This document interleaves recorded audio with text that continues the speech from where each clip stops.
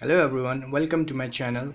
This is Dr. Bimal and today we will be dealing with various branches of dentistry. There are many branches of dentistry, of which I will be dealing with 9 major branches of dentistry, and I will be overviewing briefly about them.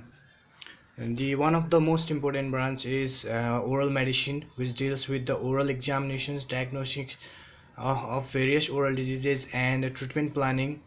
The second one is oral and maxillofacial surgery, which deals with minor and major surgical oral surgical procedures like extraction, management of dry socket, surgical excisions. The other most important branch is orthodontics, which deals with the correction of malocclusion.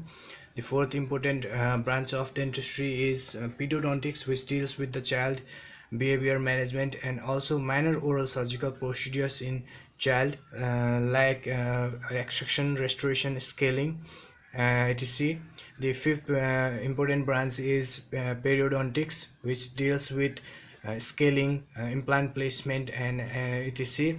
The sixth important branch is oral pathology, which deals with investigation of various oral diseases and investigation of other and it deals with microscopic study of various diseases. The seventh important branch is prosthodontics, which mainly deals with the oral rehabilitations like removable partial denture placement, complete denture placement, and implant placement, etc. The eighth important branch of dentistry is conservative dentistry and endodontics, which deals with mainly the restoration of teeth, also with root canal treatment and etc. The ninth important branch of dentistry is public health dentistry, which deals with various oral health awareness programs, and it also conducts various public dental camp and etc.